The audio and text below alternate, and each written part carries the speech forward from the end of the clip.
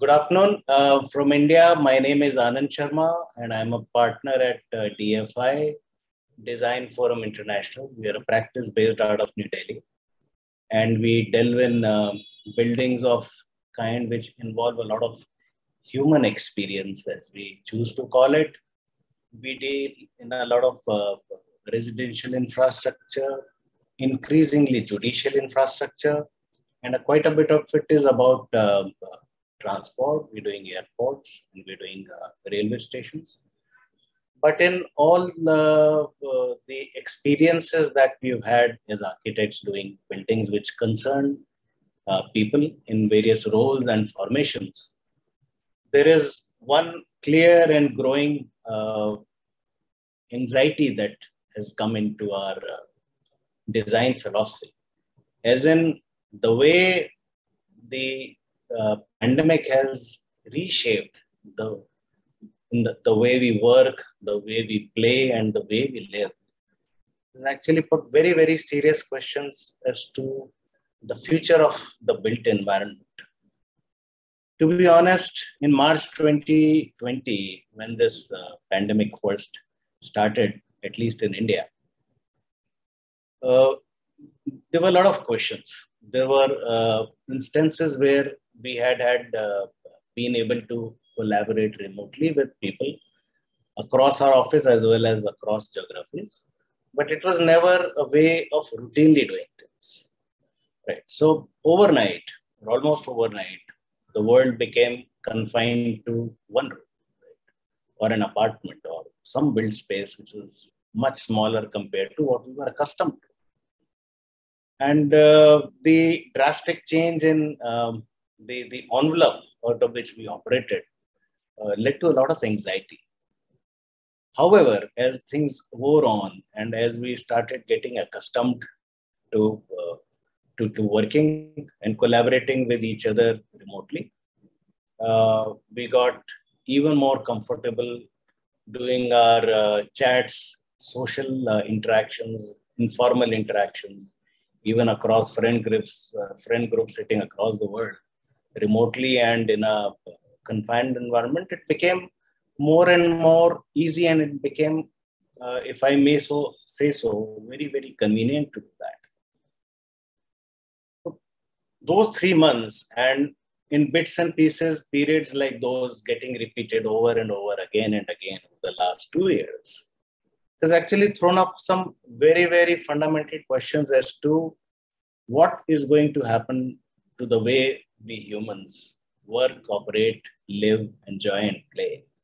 Because that is the center of the debate going forward. We've always heard about the importance of work-life balance.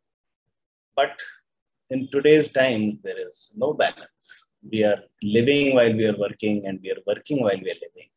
We're playing while we are working, and we are, working while we are playing. So it's all become very jumbled up. And what that has led to is to a demand, or rather a requirement for us architects, for us designers, to reimagine what is the future of the built environment going to be. Once again,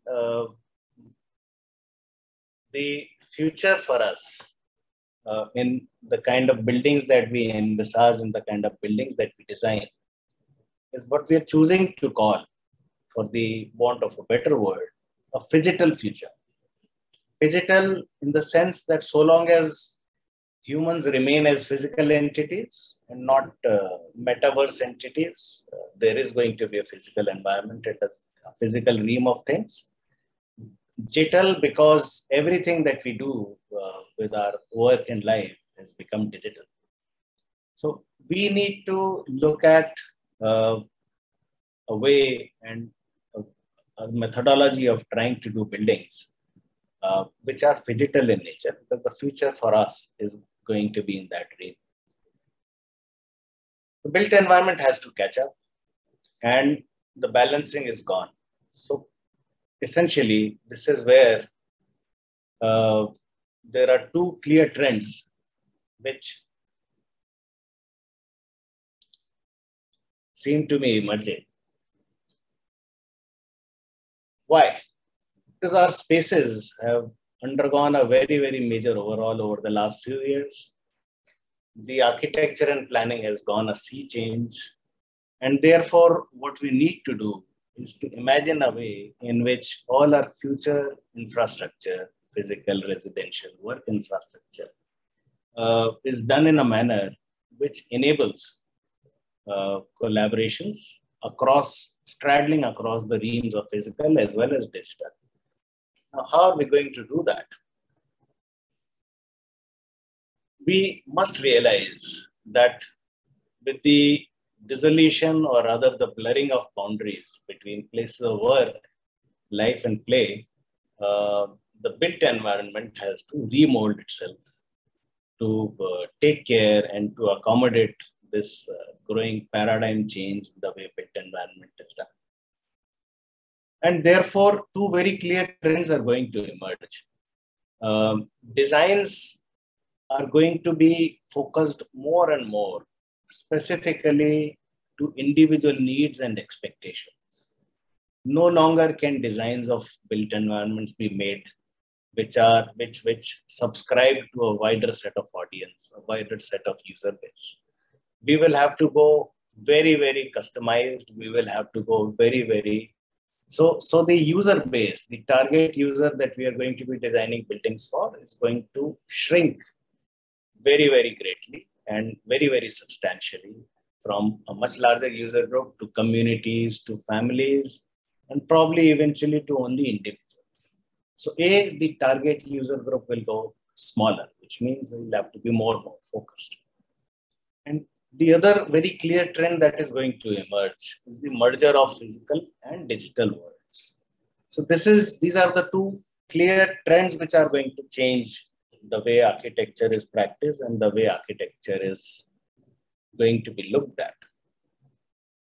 So what is the solution? The solution is to create a built environment which is at the crossroads of physical and digital. And that is where hopefully our future lies. For architects, the challenge is essentially about upgrading our establishments, upgrading our built infrastructure, and imbibing smart technology into the buildings that we choose to live in.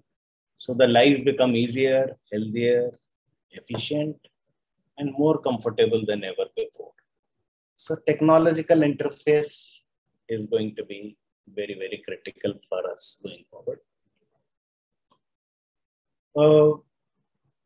But what is at the core of the digital principle is a thought of reimagining the way our spaces are designed and worked at today.